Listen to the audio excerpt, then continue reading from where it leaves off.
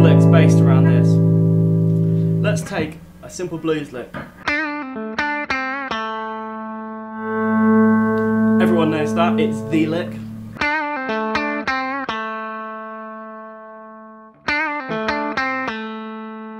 And of course that's very bland, I'm not doing anything to it, that's the raw lick. I mean, if you're playing in blues, you'd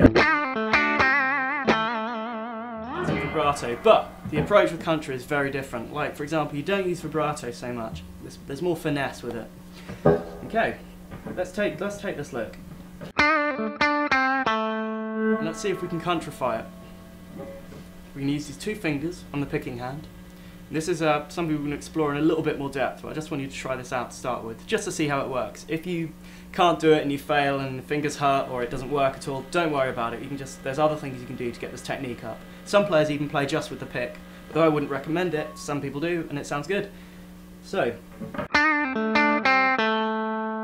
ordinary blues lick or rock lick. I'm going to countrify it. That's countrified. So what we're doing is the first note, which is that bend, we're also going to play the B string. That essentially makes a little inversion, a little part of a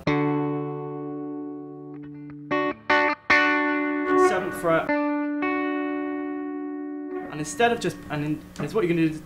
Instead of just bending the single string, the G string, we're going to kind of mash our finger against the fretboard so you get the B and the G caught under it. Instead of fingertip, you've got the fingertip there, we're going to mash it so you get the B and the G together. So what we're going to do is we're going to bend these together, but we're going to pick with the middle and the ring fingers of the picking hand. Let's try this.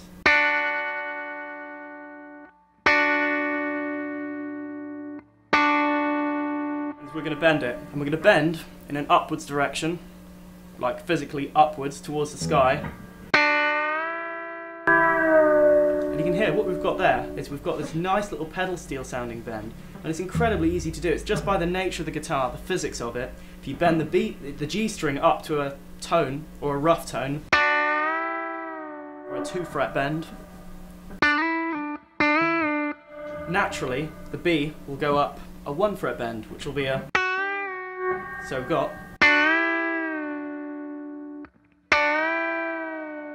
and this may take a while to get straight away,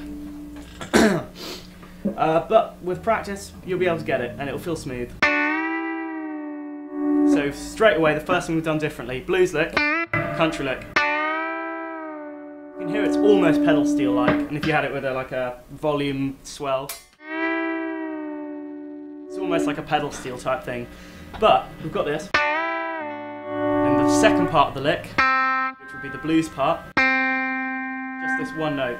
We're playing our minor third, the C note on the 5th fret of the G string. So the blues lick, so far we've got, and what we're going to do here is we're going to play the B string as well. So we've just got, pick that with the fingers as well. So far we're only using 2 frets of the guitar.